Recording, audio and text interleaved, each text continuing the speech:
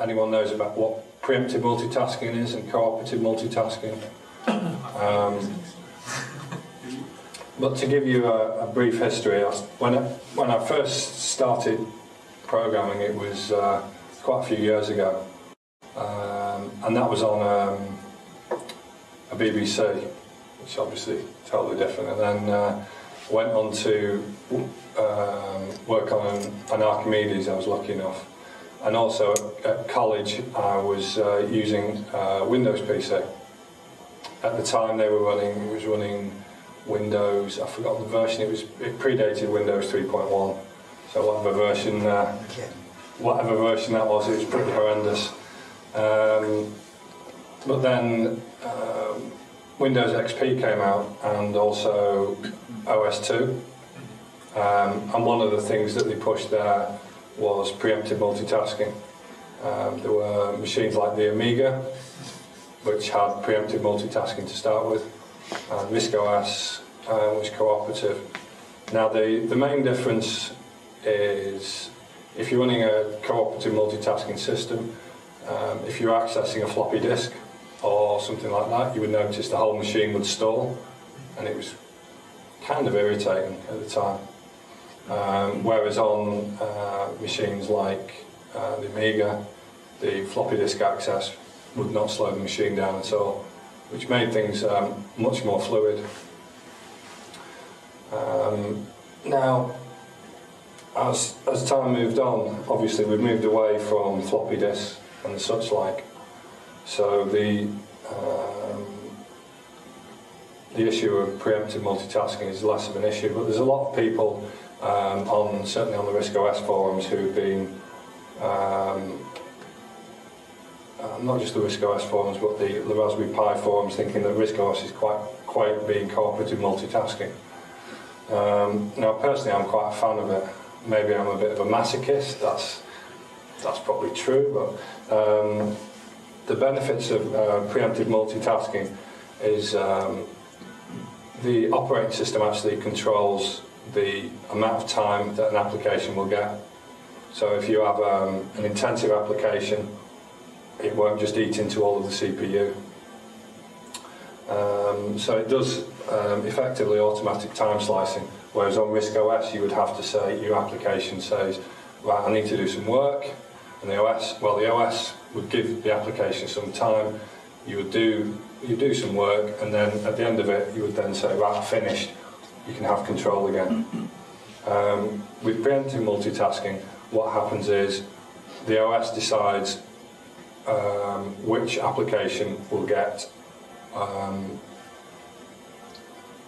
time on the CPU, and then after a predefined time, whatever that is, the CPU, the operating system, will then take control back off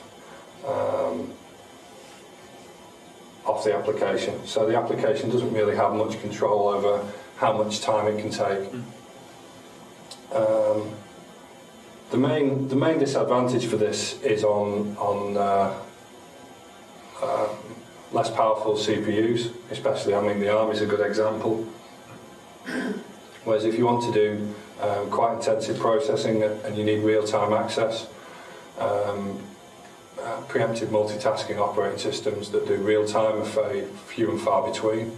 I think VMS are probably one of the few ones that can actually do it. So nowadays there's not so much of a problem because of the machines are much faster now. I mean, a machine at home is like quad-core, 3 gigahertz. I mean, it's very quick, so the real time doesn't come into much of a problem. But overall, preemptive multitasking means the operating system feels smoother, but it doesn't actually make the OS any faster. In fact, it possibly makes the OS a little bit slower, because every time an application gets control of the system, there's a lot of moving around of memory called context switching, which has to take place. So it has to juggle all the memory around and say, right, this is where you were before, right, okay, go, and then when it finishes, it has to go to the next application and say, right, what state was the memory in before? Right, I'll reorganise it and put it in there. To say, with modern CPUs, the amount it doesn't notice, you don't really notice. But one of the things people always seem to forget is, I don't know, well, you probably all run Windows at home. Unfortunately.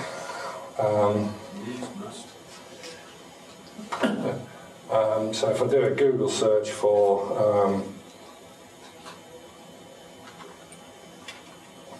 this will probably pick up quite a few hits.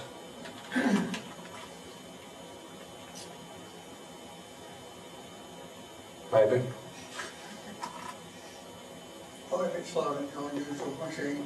Yeah, it seems to have. Oh, there we go.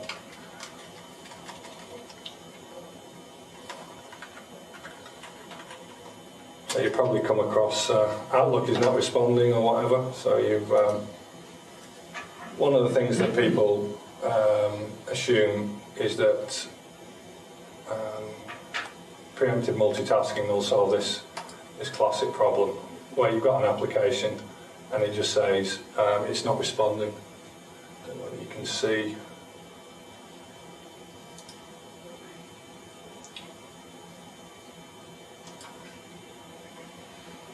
That one, which is a kind of one that plagues me forever and ever, is Microsoft Outlook is not responding. Although the operating system itself is still fully responsive, the application itself still has the same problems as a cooperative multitasking system. So your applications are still going to lock up. And one of the things that RISC OS, by being cooperative all the way through, is it does tend to drive programmers to not very rarely have this kind of problem, because if your program stops responding, it's not just your program that stops responding, it's your whole operating system. The flip side of that is it makes programming under RISC OS a lot more complicated, because you have to think things through a little bit more.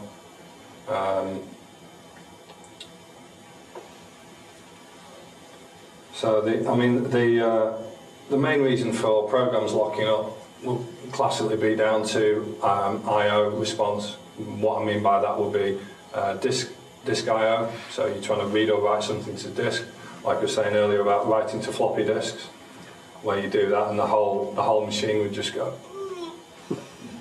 while it wrote, or downloading off the internet or whatever, because obviously that's far slower than reading or writing to, say, a RAM disk or something like that, which is fairly instant. So if you have a problem, say with Outlook, it could be that the server at the other end is either slow, or it could be that the server's crashed. Quite often get that with Windows with network shares, where it actually manages to hang most of the operating system just because the network's got a problem, which is another issue. But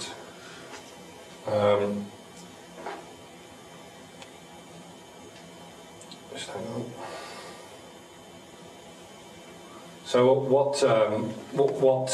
what the programs tend to classically do is they spawn new processes to deal with the requests. So rather than just having one program running, you might actually have 6 or 7 running underneath. So your main program running, and then you fire off another one just to say, well, go and download this for me. And obviously that's extremely wasteful. So that's where I forget when it was, but they came up with the idea of a thread, a lightweight process. So it suffers less of the issues of if you had, say, 10 of them running, you don't have to swap out a huge amount of memory and then move them around. These are very small processes, but it's more of a fudge than anything else for a lot of things.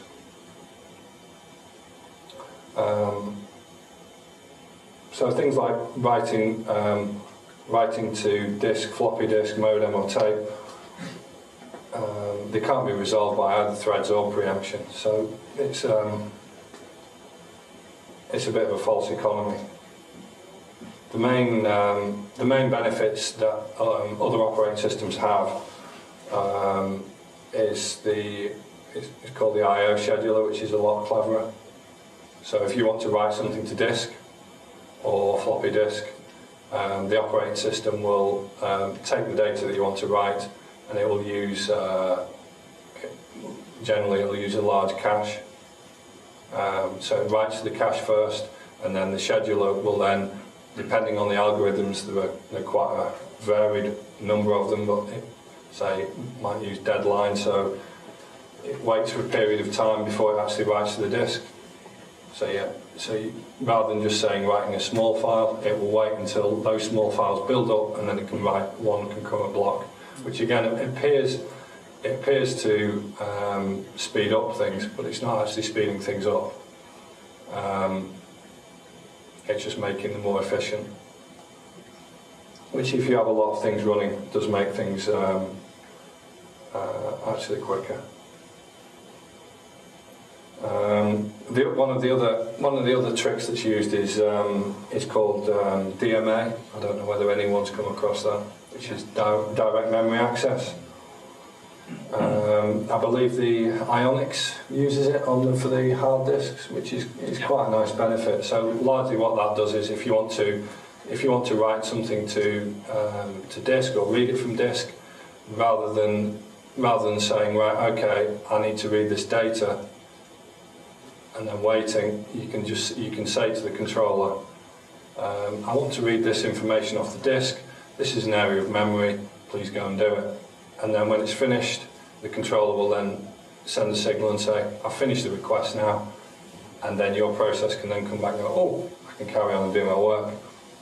Because that's sort of processor independent, isn't it, really? It's just effectively start and an end, like, say, do the job, or you finish, right? Yeah, because that's what IRQs are used to call back onto it just sends a signal to the CPU directly, and then that will then tell the operating system. Because that used to be the thing we spent all the time with PCs having IRQ conflicts, didn't we? Yeah. Once upon a time.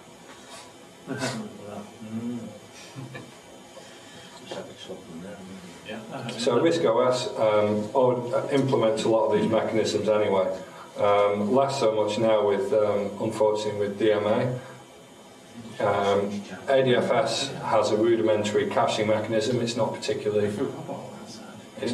good, but it does the trick. But on the later file systems such as SDFS, which is the file system for SD cards, I believe it doesn't have any caching at all.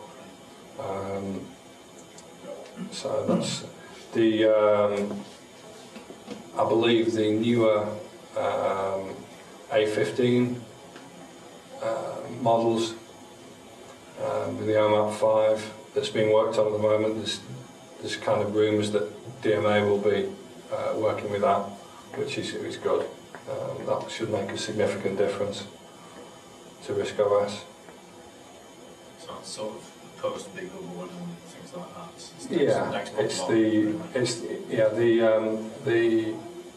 The Panda board runs an A9, and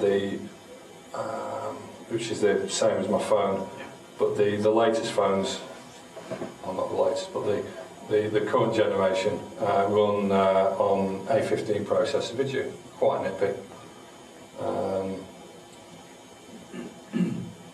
And that's a work in progress at the moment. I believe there's 2 boards that are being worked on for the A15. So I'm saving my pennies at the moment in preparation to having to shell out a bit of cash, which I'm sure our company will be more than happy to let me part with. So what's the actual name of the board on that one? It's not Beagle Burned or anything like that? No, it's not. It's OMAP 5.8 something. Oh, right. So it's just it's a development board. Right, yeah. So because now I get things from Farnell's every so often with all different processors. They're all trying to take sort of like the Pi Beagle board things away from those. Yeah, there's quite a lot of A15 boards, but I think with Risk OS they're trying to stay with the OMAP, which is Texas Instruments, to make life a little bit easier for porting.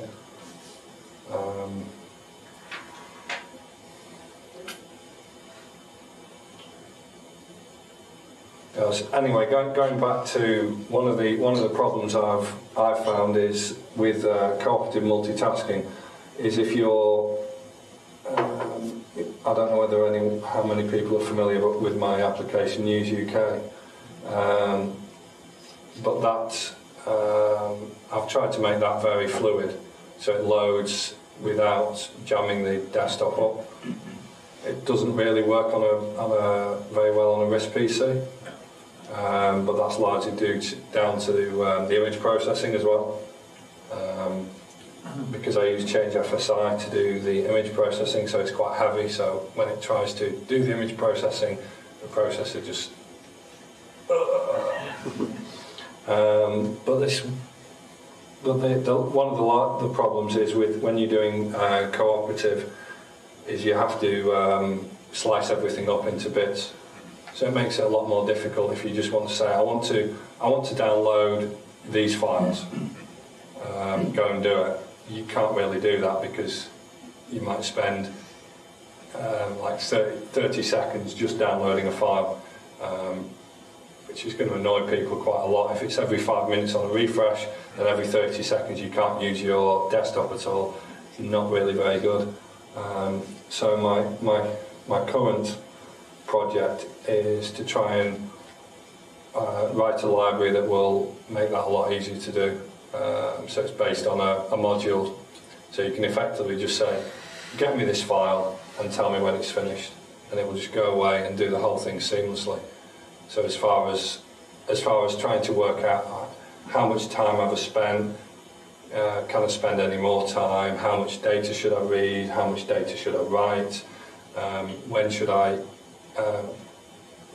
next the WIMP to give me some processor time and all things like that. That will all be taken care of, because it'll just send a signal back to the program and say, I've downloaded this file for you, it's ready to be processed. Which for the applications I actually want to carry on writing, it should make things a lot simpler. When you're switching in and out of a process, what kind of a time scale we're talking? We're talking milliseconds? Or? Yeah. Yeah. What you mean for? If you were doing 2 or 3 processes at the same time, how much time would each process claim? Are we talking about cooperative, or are you talking about Risk OS, or on a? Well, OSs in general. Well, with Risk OS, it's cooperative, so it's whatever you decide. With preemptive operating system, it's down to something called a quanta. You define the maximum amount of time you can use, and then the OS will just literally just say you've had enough time and just take it off you. There are various exceptions to that depending on what you're doing. If you're doing I/O or something like that, the operating system may decide you've spent too much time hogging that resource, I'm just going to boot you off anyway.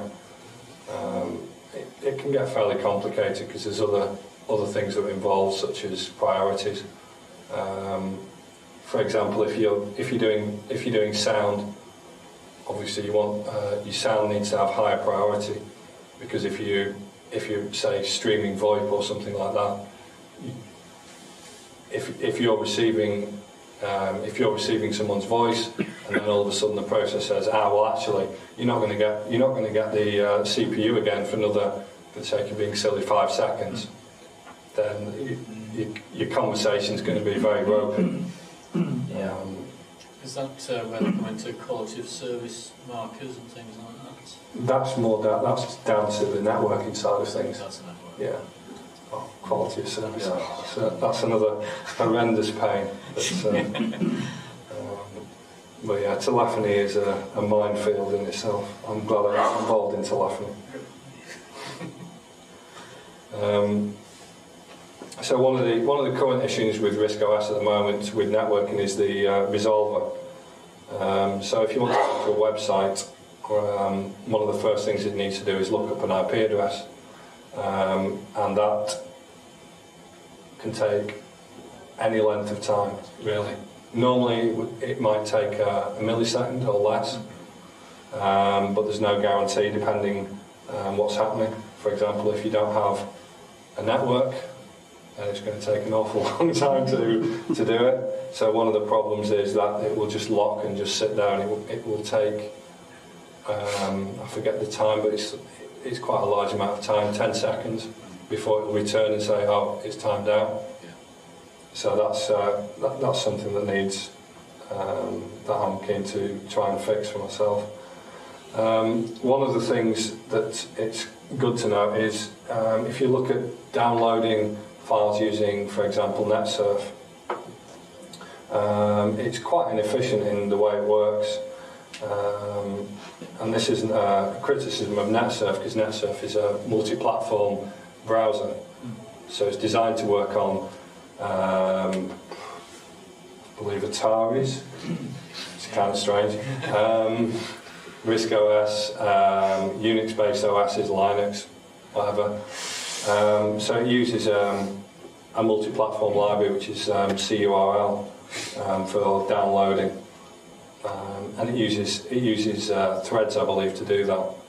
But one thing I noticed is if you download using NetSurf, then about the maximum download speed I can get is about one megabyte a second. However, if I run download to test myself, I can get about six megabytes a second, and that's still slow. That's a specific problem with the Panda board. There's no reason why you can't get much higher. But again, that problem is just down to the fact that it's not designed and tweaked for RISC OS.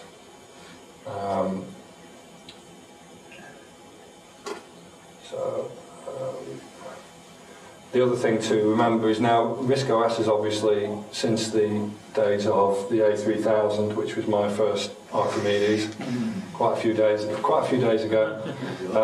When I first got it, I think it had 1 megabyte of RAM, and I managed to upgrade it to 4 megabytes of RAM thanks to Watford Electronics. But that's come quite a long way now. The Raspberry Pi has 512 megs.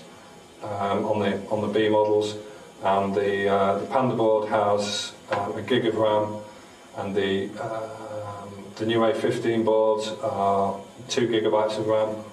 So there's a lot more RAM available, and it's quite a shame that that's not being utilised for cache, so on and so forth, which could vastly improve the speed of RISC OS and reduce the issues that we see on various things.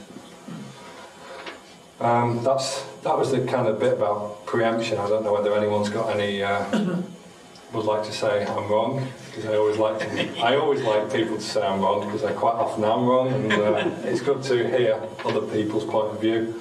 I think largely my fault is that I'm quite a fan of RISC OS, and I like the fact that it's cooperative, because it makes you think a little bit more about how you actually program and how you have to structure things. I know from doing programming on Linux and other operating systems, you end up going through at least 3 cycles of an application before you come up with a design that's actually workable. With RISC OS, it's the considerable pain that you have to go through to start with makes you think a little bit more, which in the end possibly makes it possibly a little bit faster to work once you get used to actually going through the methodology rather than just knocking things together.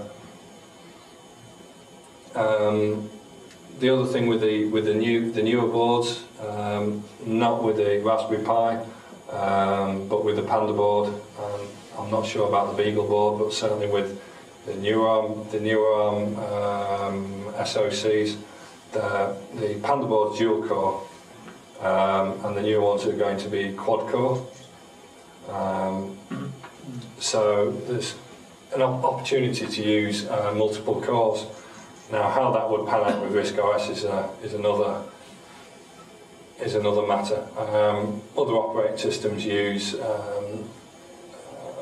symmetric multiprocessing, which it basically allows you to run multiple processes at actually the same time on different CPUs. With RISC-OS, I suspect that's probably not really viable. But there are quite a lot of things under RISC-OS that are highly intensive. Obviously, I'd be most interested in things like change FSI running on a separate processor. Say if you had 4 processors, you'd be able to run, you'd be able to process 3 images at the same time. There'd obviously be memory overheads to that. But offloading onto separate CPUs would be a great thing. I remember when I first came across the RISC PC and they had the second processor slot, and I was quite excited. I was thinking, I can plug another ARM chip in there. And then the 486 processor came along. It's like, what's that for? Yeah. And it never came to fruition. Whether that was just purely me dreaming that. No, they did have a thing called the Hydra. I don't know if you missed out on this one. Just before the Strong Arm came out, I can't remember who it was. Came out with a board where you could put 710 processors in. Simtech. I think there was one sort of overseeing it all, and the other 4 working together with it. And of course the Strong Arm came out and was around about the same speed to it. Give up. I think somebody was selling one recently. This was sort of like amusement value.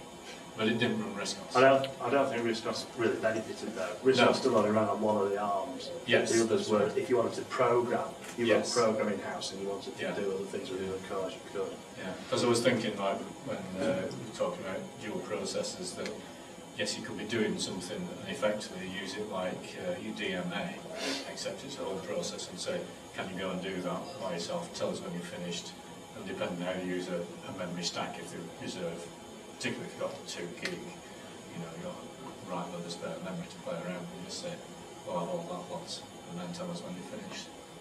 And that'd be, well, in my mind, the easy way in programming. I'm sure it's more difficult than that.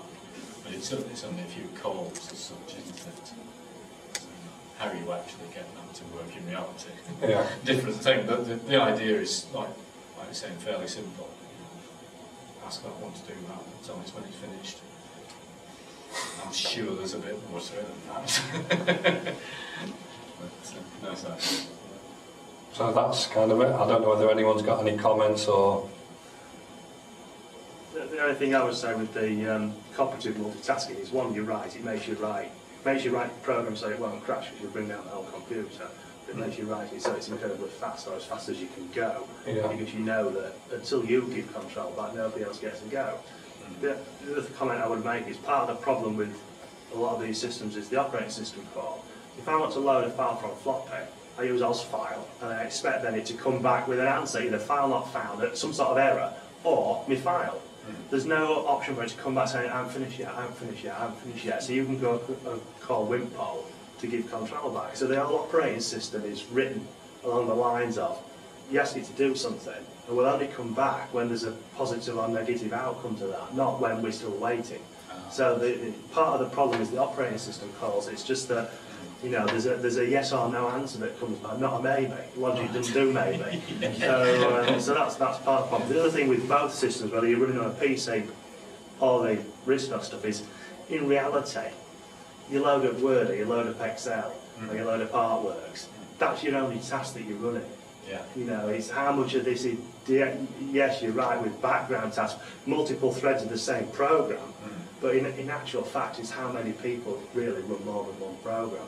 There's one mouse pointer and there's one mouse and there's one keyboard. That's right, yeah. I always amuse myself at work, a number of people, we run Windows, surprise, surprise, at work, and just have one window. Yeah. Because they can't have more than one. Having said that, Windows doesn't lead you into it. It's not that, it's the human brain. The human brain can do one thing at once, so therefore, that's what you do. Well, I want to see everything, and then, because I'm used to drag and drop, is, well, let's put that down there. You can see them going, what's he doing, you know? I'm not just on Windows, you know? If you were copying a file, and then you copied another file, and then copied another file, so you've got 3 files copied at the same time, you can see how they grind to Oh a yes, halt. absolutely. And then yeah. when one file has Goes finished, yeah. doing, they shoot off again. That's you know. right, yeah. Yeah. But that's a function that your computer only has so many instructions because it's only got so many clock. So if you suddenly ask it to do 3 times as much, Oh, yeah. each thing is going to go at a third of the speed. It's nothing to do with Yeah. the, you know, it's just that's the bottleneck is the Well, speed of again, the with computer. issues like that, though, it's more to do with the I/O scheduling than whether it's cooperative or preemptive, and how that's actually handled. Because if you were copying one file, one large file over here to this hard disk, and one large file over to this hard disk, then one of the problems that RISC OS has at the moment is, like going back to the floppy disk issue, is it's like, right, okay, I'm going to write some data. Everyone else can wait. Well, it needs a data bus. That's why DMA is so good. Yeah. That's what DMA does, is it Yes. relieves the data bus for the processor to carry on using. Yeah, yeah. Without that, Yeah. everything stops Everything's while that tough. data bus is being Yeah. used. But it's a generic problem, not just with that as well. It's as I say, with networking, it needs to be more. Everything needs to be moved from synchronous to asynchronous. And if that change can be made, I think the benefits of multiprocessor and preemption is largely irrelevant, I think. I mean, even nowadays with the PCs with the dual and quad core, Windows still only runs on one core. It doesn't, you know, and I read an interesting article probably a couple of years ago when these multi-core processors started to come out, because the problem for software people really is how do you compile something that runs across multi-cores? Yeah. You know, it's like, because obviously most people when they write code, or if you're getting down to writing very low-level code, is load register, and then your very next instruction you're doing something with that number, and then you're doing something else with it. Well, that's no good on multi-core, because all that's going to happen is that's going to do the load. Oh, my instruction is on this one, but I need the figure that this one's got. You see what I mean? So it's like, I'm waiting for you now. So Yes. a lot of what they would do, they would intersperse the instructions such that it wasn't, the next instruction was if you like, a few further down that didn't need those answers, and they would do it that way. But even nowadays, they were saying that getting compilers to compile programs to run on multiple cores is extremely difficult, because you get this effect all the time of, I need the answer that you're working on, I need this, I need that. And the more cores you add, the more that propagation delay actually gets. Yeah. So it's like what they tend to do. I mean, we do a lot of 3D CAD at work, so generally you can see Windows running on one core and SolidWorks running on another core, but then if you wanted to do any picture rendering, each rendering engine will be on a different core. Yes. You know, and that's the way they're doing it, because like you said, that would normally be, you'd have the hourglass on, waiting for your teapot to be rendered. Yeah.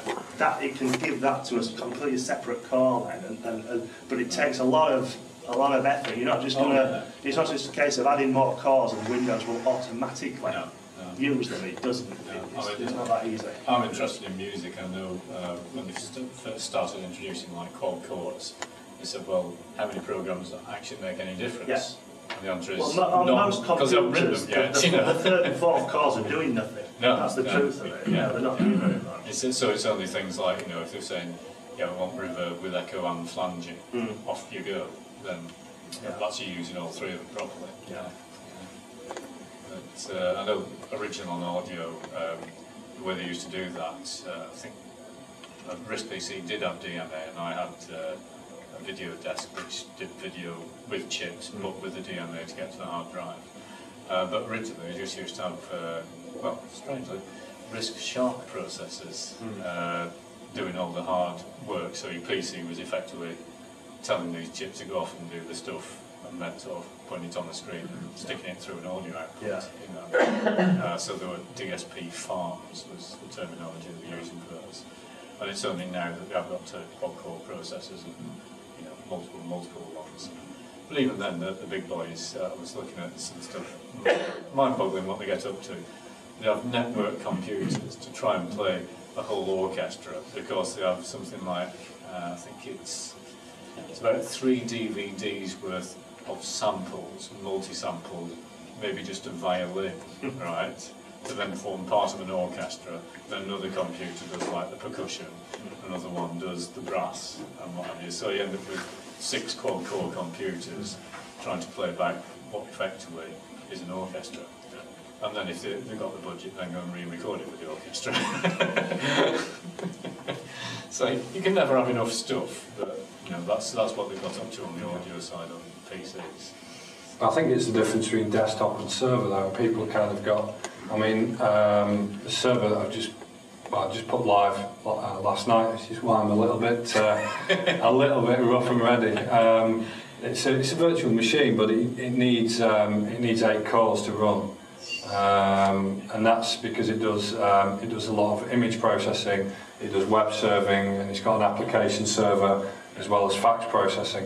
So there's quite a lot of being involved, and all the processes have to run smoothly. So it's fairly complicated, but it needs all the processes. But when it comes to a desktop, I mean, one of the most depressing things, I can't remember when it was, but when Firefox 0.1 came out, and I was using Mozilla, and Mozilla was really slow. And I got Firefox, fired it up, and it's like, wow, this is so quick. And this morning I was doing a brief write-up, and I had Firefox running, and it was running like an absolute dog. And all I had was, I had open my content management system, and I was just playing music on the other tab. Yeah. Now, when I was first running Firefox, I can't remember what machine it was, but it would be a single core machine, and it was probably a gigahertz at most. And now I'm running 3 gigahertz, 4 cores, 12 gig of RAM, and Firefox is running like a dog. So it's like, well, things have really not gone forward at all. But if you look with the Windows 8, and certainly from the server side of things, we seem to have gone back to basics. If you look at, we had Windows Vista with Aero and all these shiny, wonderful, lovely interfaces, saying, "Oh, look how modern it looks." And then if you look at Windows 8, well, if you take this this title bar, Windows 8 is plainer than that. It's just, you know, I think, you know, the focus needs to be for desktops, you know, do what you should be doing, and don't try and look all flashy and annoy the bejesus out of the user. Just get on and do the task that you're supposed to be doing. So It's a common problem though, it's style over function. Oh yeah, absolutely. But again, that's one of my major likes of Risk OS. It's when I first came back to it, I thought this kind of looks dated, and then when I actually played with it for a bit, not very long, probably about half an hour, it was kind of like, actually, it's nice and usable. You know, there's no, and the fact that it's on a Pi, Risk OS runs faster than my quad-core beast at home. How is that possible? Yeah. It's, you know, the Pi is the slowest of the slow computers that you can get nowadays. Certainly Raspbian runs quite slow, well, very slow, but Risk OS is really quick. So it'd be nice to see some under the hood changes and libraries to improve things significantly. I think it's part of what we're saying, like about the RISC PC, but effectively the OS didn't really change. Except you can have bigger hard drives and stuff like that, and marginal pretty fine. But basically, when they designed it, they got it right. But when Risk OS was being, when the Archimedes was being designed, the original project was for a preemptive operating system. Right. And there were 2 camps designing it. Yeah. There was a company in America who were doing the preemptive design, and then there was this dodgy company in the UK, as it were, who came out with Arthur, Yes. who basically just sort of kind of saw what the other side were doing and thought, well, we can do that and we can kind of get it working, but we can get it working in 2 months, whereas the other side were kind of lagging. Yeah. And I think that's a testament to, you know, it's and a testament to how ARM was created and the reason why it was created. You know, there's no way that anyone could design a chip like ARM nowadays. It was just not possible. And Acorn did it with no money, no time, no resources. You know, it's like, look, you've got to get this done. You've got 6 months to get it done. It's like, what? So.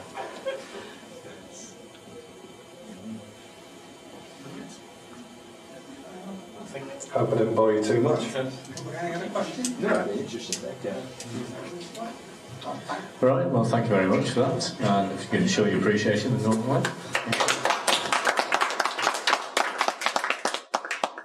What they would do, they would intersperse the instructions such that it wasn't, the next instruction was, if you like, a few further down that didn't need those answers, and they would do it that way. But even nowadays, they were saying that getting compilers to compile programs to run on multiple cores is extremely difficult because you get this effect all the time of, I need the answer that you're working on, I need this, I need that. And the more cores you add, the more that propagation delay actually gets. So it's like what they tend to do. I mean, we do a lot of 3D CAD at work. So generally you can see Windows running on one core, and SolidWorks running on another core. But then if you wanted to do any picture rendering, its rendering engine will be on a different core.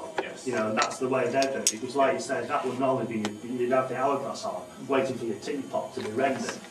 That, it can give that to a completely separate core then, but it takes a lot of effort. You're not just gonna, it's not just a case of adding more cores and Windows will automatically use them. It doesn't. It's not that easy. I'm interested in music. I know when they first started introducing like quad cores, they said, well, how many programs actually make any difference?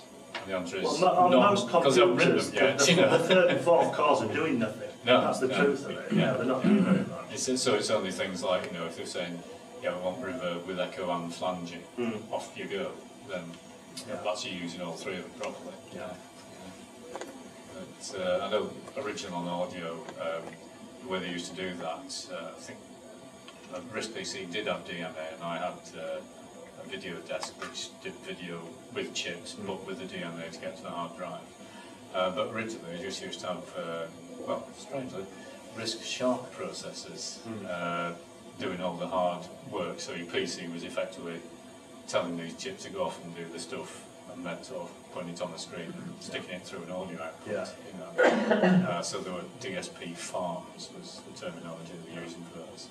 And it's only now that they've got to quad-core processors and multiple ones. But even then, the big boys, I was looking at some stuff, mind-boggling what they get up to. They have network computers to try and play a whole orchestra, because they have something like, I think it's about 3 DVDs worth of samples, multi-sampled, maybe just a violin, right? To then form part of an orchestra. Then another computer does like the percussion, another one does the brass and what have you. So you end up with 6 quad-core computers trying to play back what effectively is an orchestra. And then if they've got the budget, then go and re-record it with the orchestra. So you can never have enough stuff, but you know, that's what they've got up to on the audio side on PCs. I think it's the difference between desktop and server though. People kind of got, I mean, the server that I just put live last night, which is why I'm a little bit rough and ready. It's a virtual machine, but it needs 8 cores to run, and that's because it does a lot of image processing, it does web serving, and it's got an application server as well as fax processing. So there's quite a lot of being involved, and all the processes have to run smoothly. So it's fairly complicated, but it needs all the processes. But when it comes to a desktop, I mean, one of the most depressing things, I can't remember when it was, but when Firefox 0.1 came out, and I was using Mozilla, and Mozilla was really slow. And I got Firefox fired it up. It's like, wow, this is so quick. And this morning I was doing sort of a brief write-up, and I had Firefox running, and it was running like an absolute dog. And all I had was I had open my content management system, and I was just playing music on the other tab. Yeah. Now, when I was first running Firefox, I can't remember what machine it was, but it would be a single core machine, and it was probably a gigahertz at most. And now I'm running 3 gigahertz, 4 cores, 12 gig of RAM, and Firefox is running like a dog. So it's like, well, things have really not gone forward at all. But if you look with the Windows 8, and certainly from the server side of things, we seem to have gone back to basics. If you look at, we had Windows Vista with Aero and all its shiny, wonderful, lovely interfaces, saying, "Oh, look how modern it looks." And then if you look at Windows 8, well, if you take this this title bar, Windows 8 is plainer than that. It's just, you know, I think, you know, the focus needs to be for desktops, you know, do what you should be doing, and don't try and look all flashy and annoy the bejesus out of the user. Just get on and do the task that you're supposed to be doing. So It's a common problem though, it's style over function. Oh yeah, absolutely. but again, that's one of my major likes of Risk OS is it's